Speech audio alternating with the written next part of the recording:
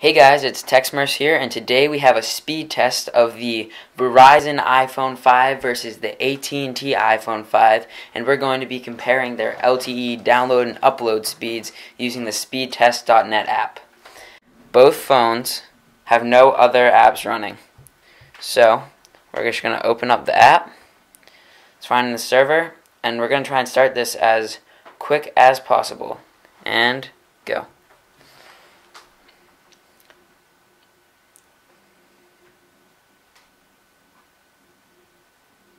So right now it looks like AT&T is pulling ahead in the download speed, and it definitely won in upload speed.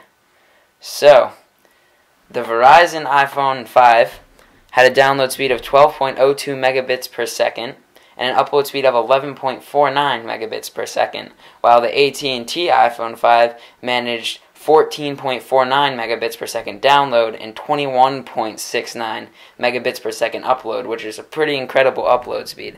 Now, this could be due to the fact that there are much more LTE phones on Verizon's network using up the bandwidth, etc., whereas AT&T's network is relatively new and has less phones that use the LTE standard. So when looking for a phone, if you're looking for pure speed, it might be better to look to AT&T. But if you're looking for better coverage, I would recommend Verizon. This is TechSmurfs, so please comment, rate, subscribe. Have a nice day. #Swerve.